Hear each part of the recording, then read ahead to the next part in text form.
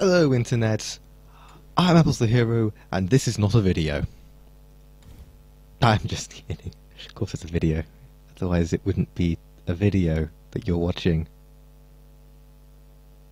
I'm getting a split pass. Oh, that terrible Nemesis skin that everyone hates.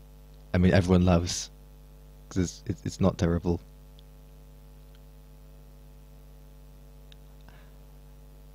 Is that supposed to have no art for it? I don't think it is supposed to have no art on it, but it has no art on it.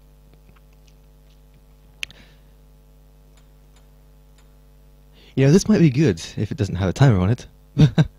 It has a timer on it. I didn't have that many gems.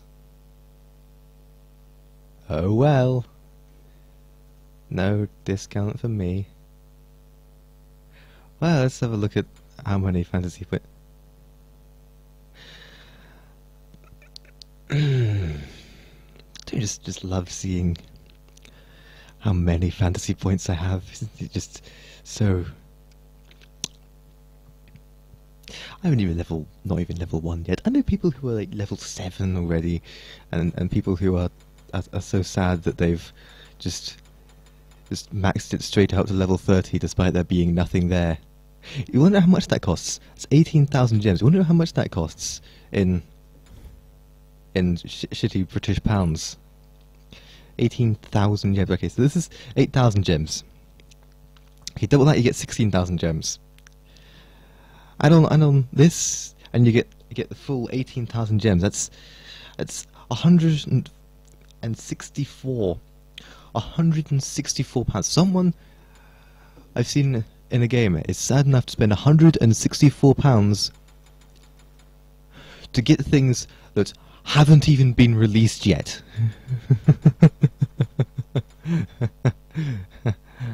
Why am I jealous? Anyway, let's get to the main thing of this video, because there are people who don't know how to edit the UI. So How lucky you are to lay eyes let's show you how to edit the UI. You can do it in a game too. You don't even have to go into jungle practice. You can just sit out and in spawn and mess around with UI while the game started, and screw over your team. Everyone will love you for that. No one is safe from us. All right, let's see. It's ooh, what is it? It's the oh, look at that! If you press escape to open up the menu, you get a button which says HUD Editor. Oh, would you look at that? It lets you edit the HUD. It's that simple.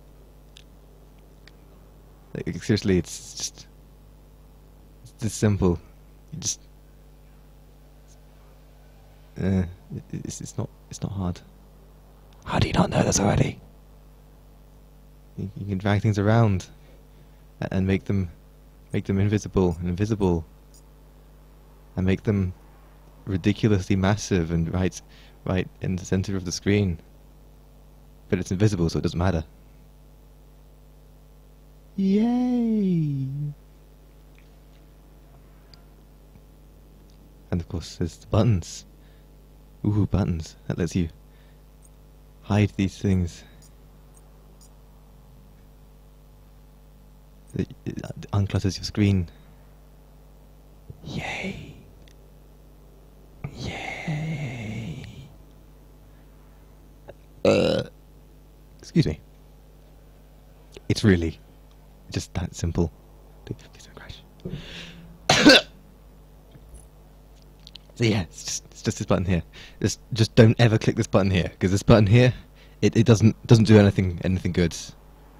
Just make Smite give all of your data to Facebook, and I suppose it doesn't really matter. If you use Facebook, it already has all your data. Anyway, that is it. It's done. That's all there is. And because it was so short, I might as well do a first look at that kappa.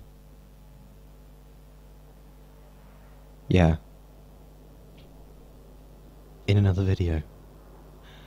And with that, I will see you in whatever video you're going to watch next, if it's one of mine.